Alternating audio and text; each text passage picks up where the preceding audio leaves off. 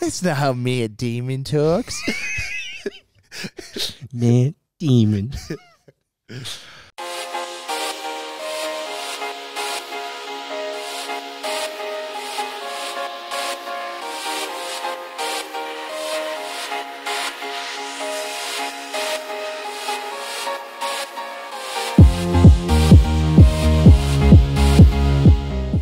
Hello and welcome to another edition of Popcorn Bucket List.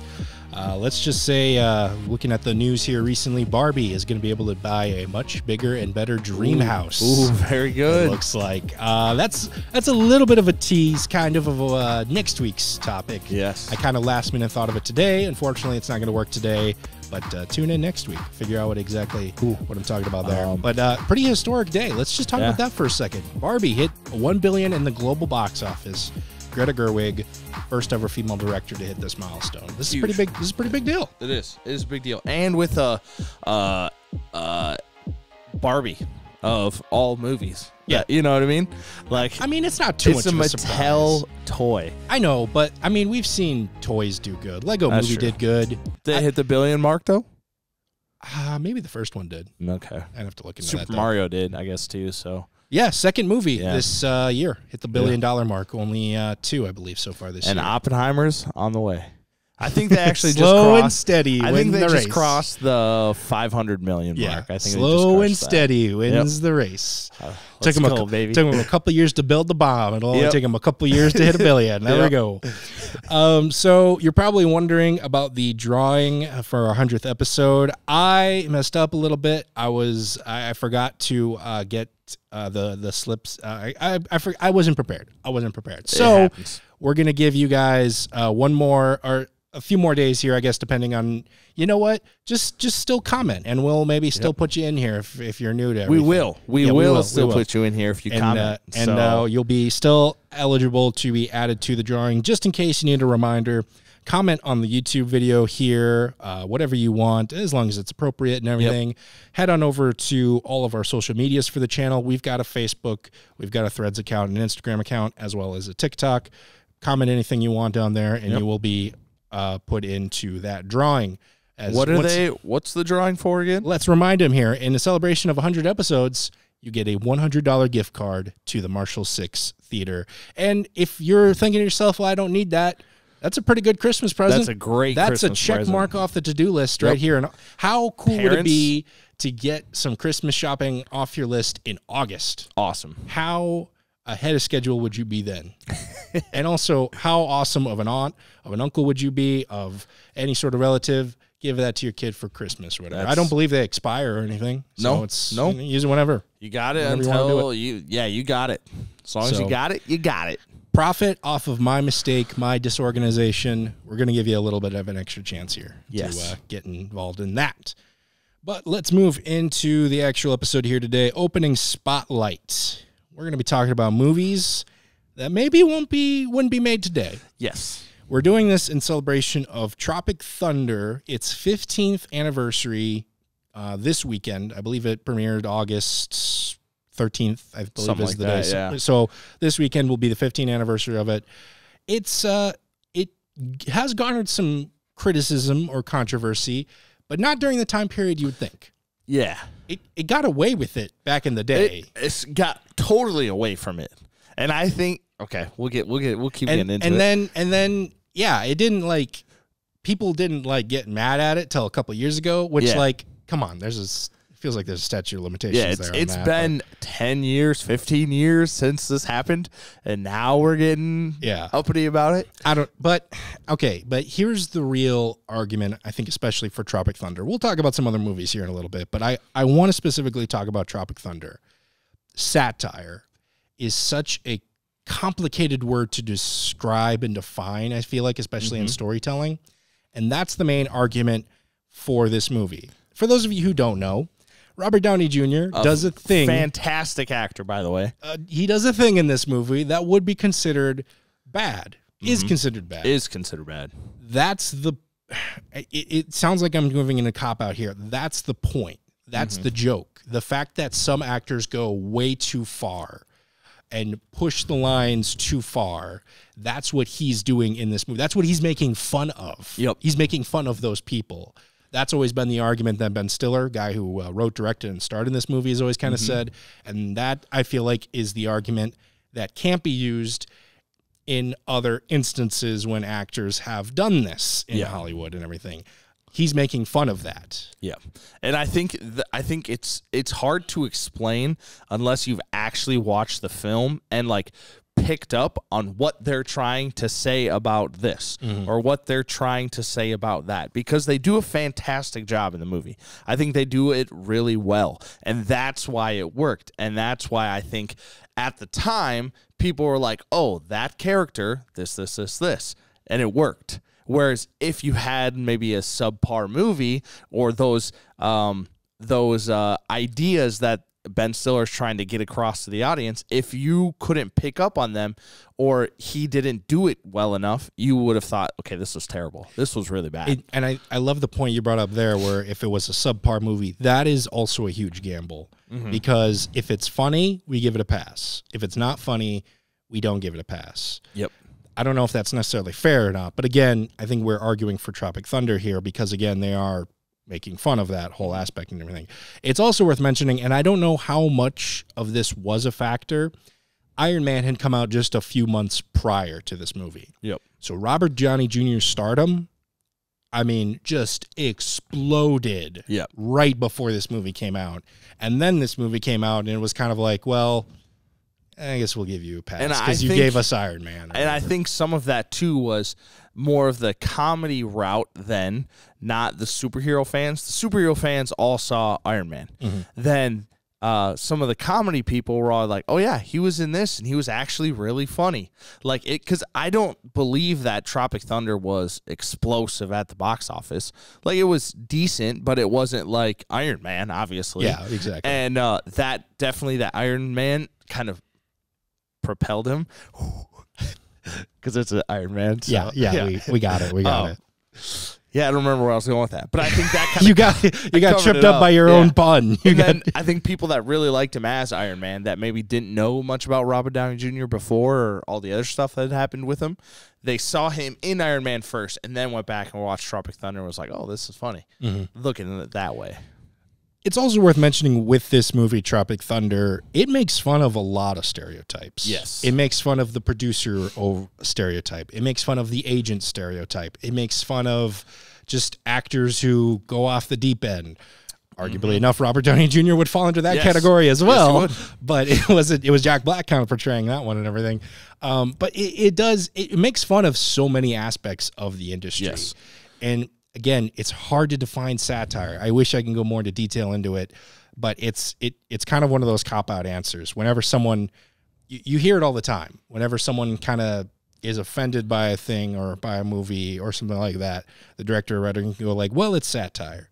It's like, well, it's hard to define satire, so it is kind of your cop-out answer if you need it. It's kind of your get-out-of-jail-free card sometimes. Yeah, and like good satire compared to poorly done satire is a huge difference. Yeah.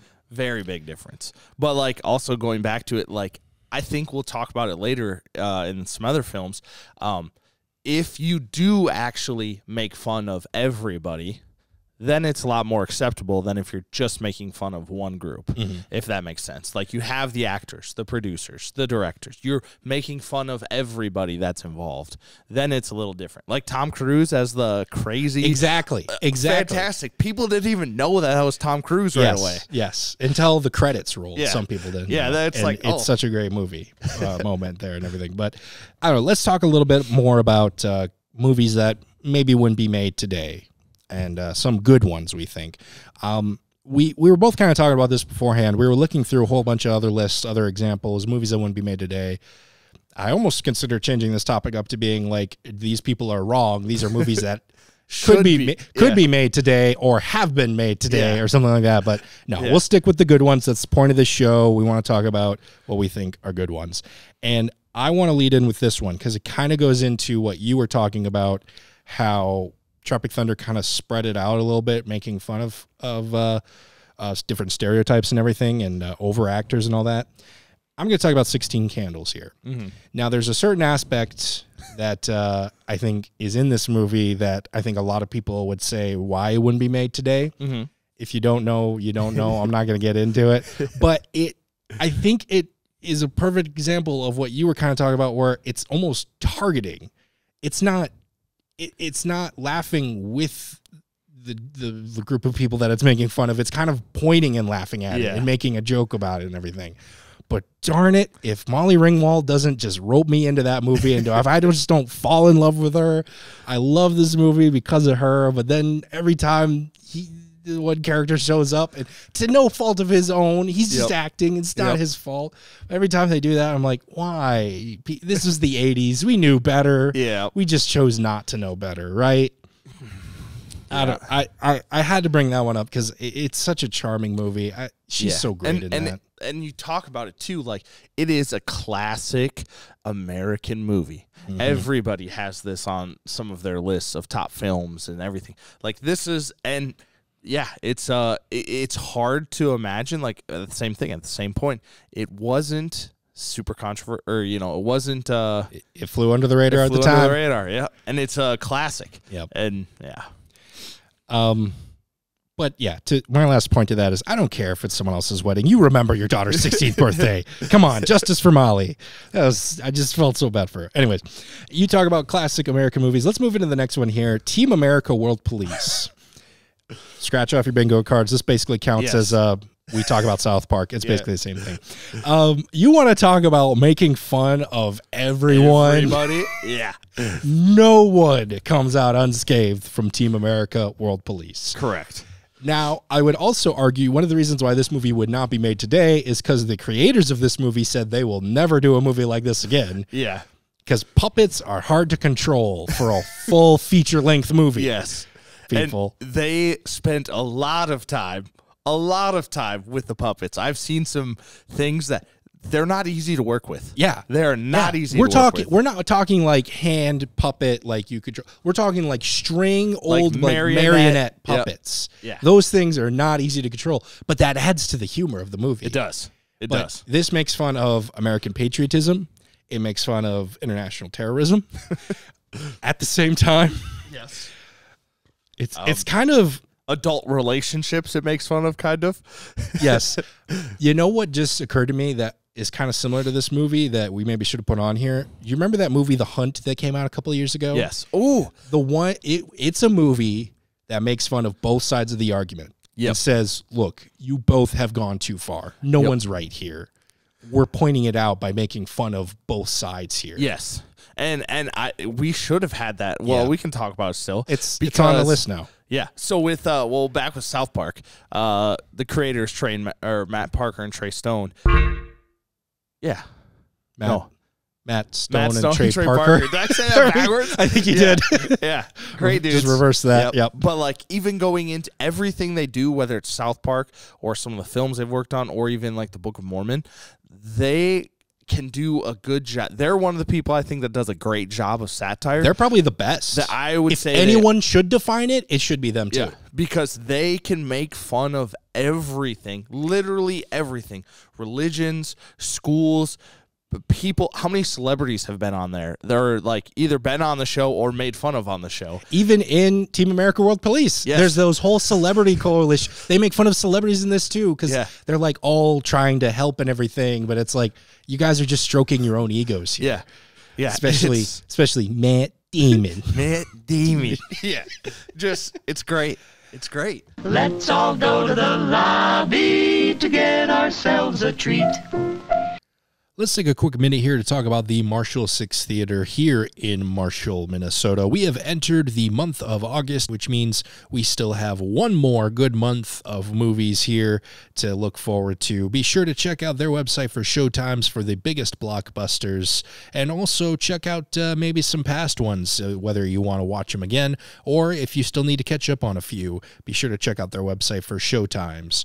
Also, they are hiring, so make sure that if you're a high school student or a returning college student and you need a little extra cash and want the opportunity to check out movies for free, be sure to check that out here at the Marshall 6 Theater website here in Marshall, Minnesota. Let's all go to the lobby to get ourselves a treat. Yeah, we talked about Tropic Thunder. We talked about some good and bad examples and everything like that. I don't know. Anything else you want to mention with this topic? No, I don't know. I feel like we could go quite a few rounds. Yeah, on this there's quite a few movies, but I think those are like some of our more favorite, better ones, I would say. I would say if you're going to take anything from this discussion, you can dislike movies for the things they say and things they do. But I feel like the only way to properly do that is to actually sit down and watch it with at least somewhat of an open mind. Yep. Now, am I ever 100% not guilty of that? No. Did I go in with an open mind during Fast X? No. But you get my point here. Yep. No, and I think, too, if you ever hear people talking, saying some movies super controversial, or you didn't like this take that they had, or if you'd like, I would suggest having an open mind and going watching it. You don't have to agree with it. You don't even have to like it when you get done. But actually watching it and taking your own opinion from it, that's what I think is more important with a lot of these films. I think we just healed America. I think we did it. Yep. Back it up, boys. We did it. All right. Let's move on here with more discussion here. Let's talk about the weekly preview. Go over some stuff that is premiering this weekend. We actually got quite a few things to talk about here, so let's get right into it. Yep. The Last Voyage of the Demeter, premiering Friday, August 11th. This is coming straight to theaters. Set almost entirely on an old-timey boat, the crew of the Demeter falls victim to one of its cargo boxes. It just so happens that they were transporting the one, the only, Dracula. He escapes, he gets out, and thus bloodiness ensues. It's Dracula. That's what's going to happen. I remember watching the old teaser trailer that had I can't remember his name, but he's in Game of Thrones. I think he might die pretty early because I don't think he was in this later trailer.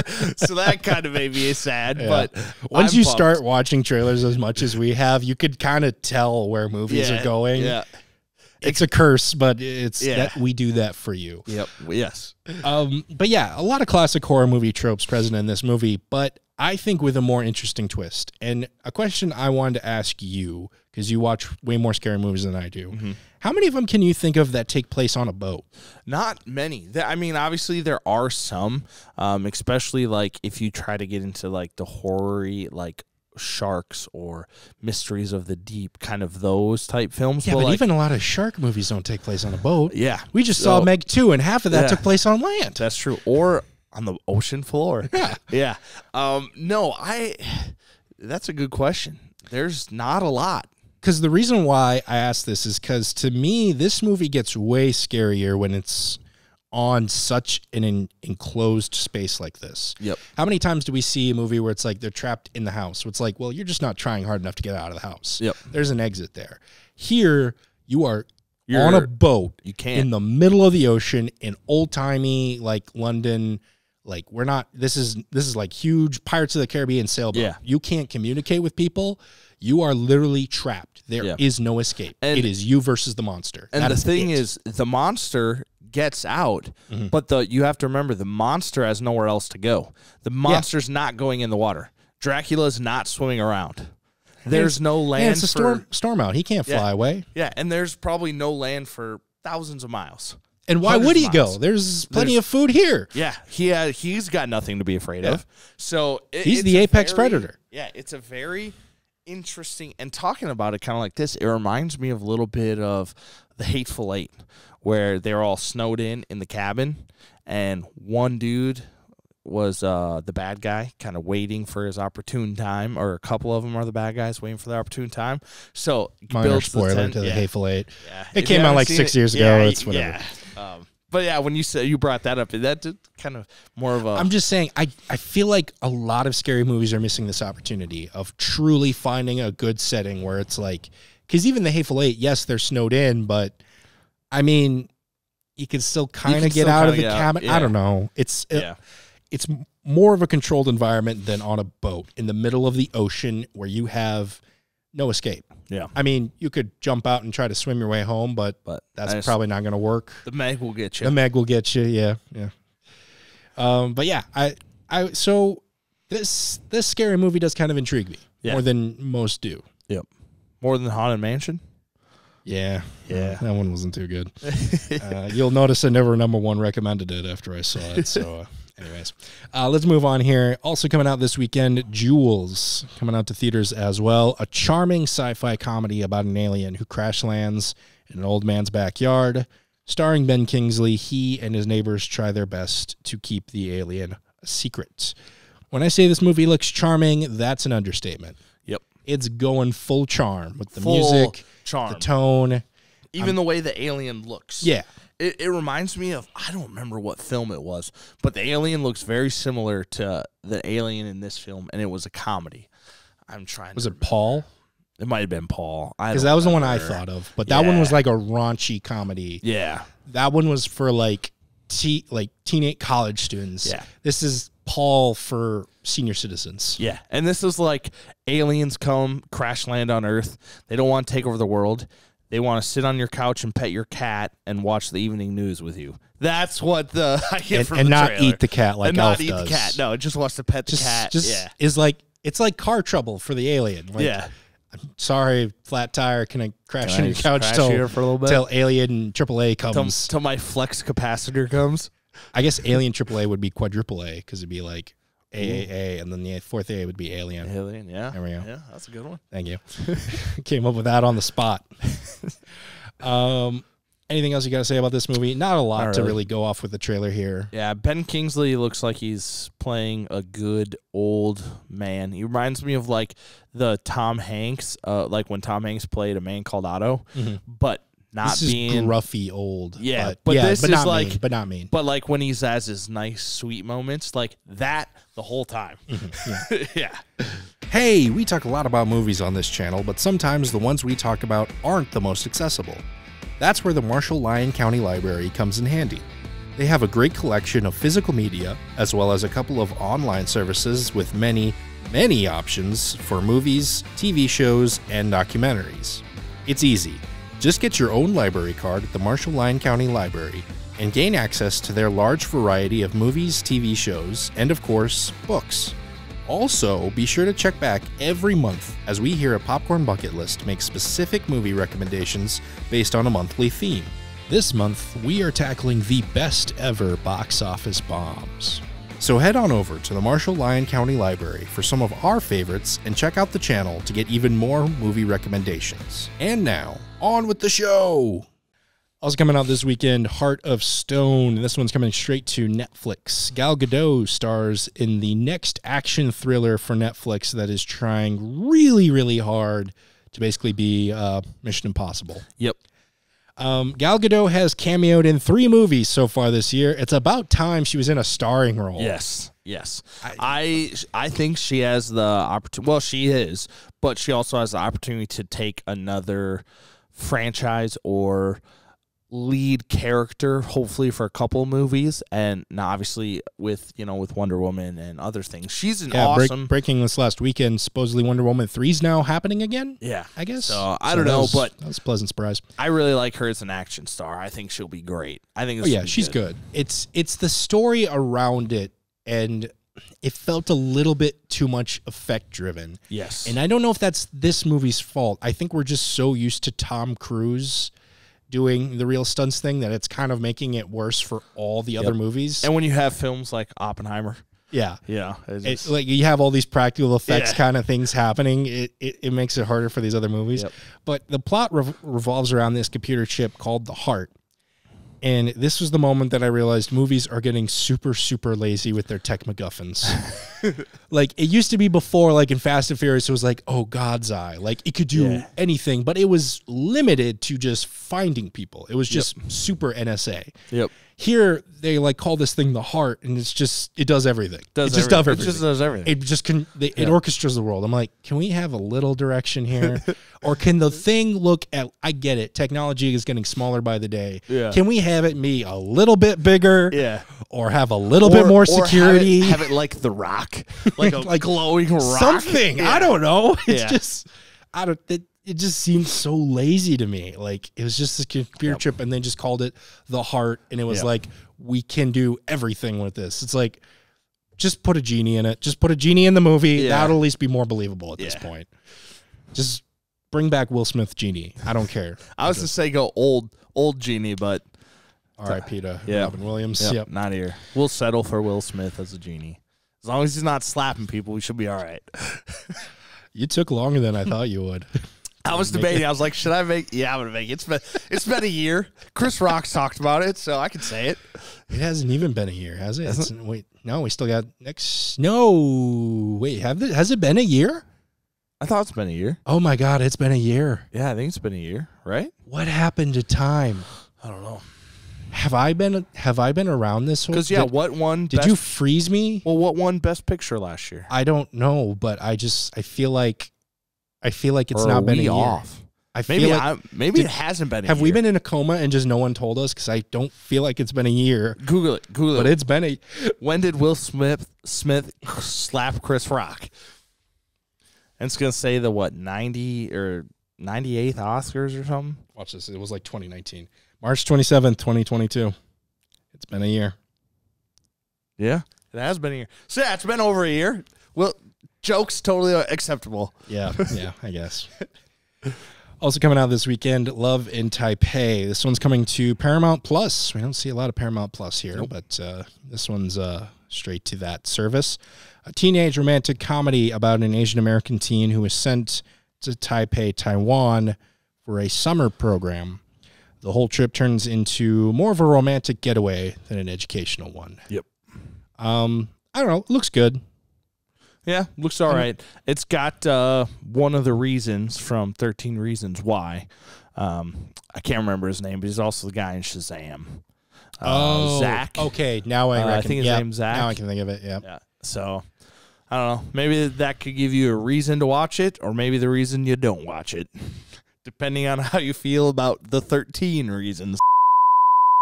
That's about all I got from this trailer. Very hunky-dory, lovey-dovey, teen comedy, rom-com vibes. Yeah. And the trailer was like 5 minutes long. It didn't need to be that long.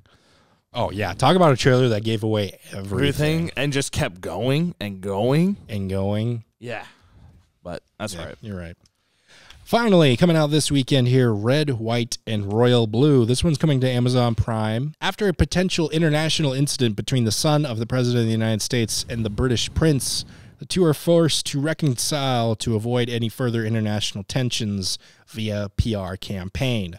Plot twist, the two end up falling in love with each other. Yeah. I got to admit, that I did not see coming. That one was out of left field. It was. I didn't know. I think I was going like Zac Efron, like buddy cop, like fun kind of a thing. And then it was like, oh, no, this is a romantic like it was going to be comedy. like the whole like international tensions thing. There had to be like some sort of bill or whatever signed, and the two leaders couldn't get it figured out, and the two guys were going to be like best friends forever. Yeah. Let's figure it out. Like, but no, it's like they fall in love, dude. Yeah. And like, so this could be the intro to how somebody'd like to take over the world. You get two of the bigger superpowers, get their kids to fall in love. I didn't even think of that. The world Never power dynamic here. Yeah. What happens? How does that work? I don't know. Someone who is like good at diplomatic stuff, let us know. Yeah, what happens? What would happen if the Prince of Britain married like just any kid of the United States presidency? Yeah. I mean, I guess you just have to wait out the presidency's term. In the monarchy, you kind of stick around a little bit longer. So the monarchy, so they'd get more. They'd get hit by that more. Yeah. I'm thinking about more than this than the actual movie. So I think if you are a rom-com person, this is a good weekend for you. You'll like it. Yeah, a great weekend for you. You got two films. We started with Dracula, and we ended with at least two rom-coms. Horror is making a huge comeback this year. Yeah. And I love it. It really is. I love it. Really, really is. But yeah, that's everything coming out this weekend here. Let's move on to number one recommends. I'm going to kick us off here. I don't think I recommended this. Maybe you did. Correct me if I'm wrong. I finally had a chance to see Barbie. I haven't recommended this before, have I? I don't think I did. I don't think so. Okay, just making sure. I wasn't quite sure. I could have like gone back and fact checked it, but I was too lazy. Yep. Anyways, yeah, I'm number one recommending Barbie here. It checks all the boxes the movie wants to check off here, as far as I'm concerned. No, it is not a kid's movie. No. It is pretty hard PG-13. Yep. I don't know if I've ever used that before, but it is. It's got a lot of great humor. It's got some very interesting visuals. It's got a very interesting combination of sometimes practical effects and sometimes a little bit cartoonish animation every once in a while. But the movie really does use a lot of practical effects, and I think that adds to the humor. If there's one thing I would say to go in as far as the mindset, there's one scene in particular. I'm not going to spoil it, but there's one scene in particular that reminded me of kind of the same vibe as the old Scooby-Doo cartoons.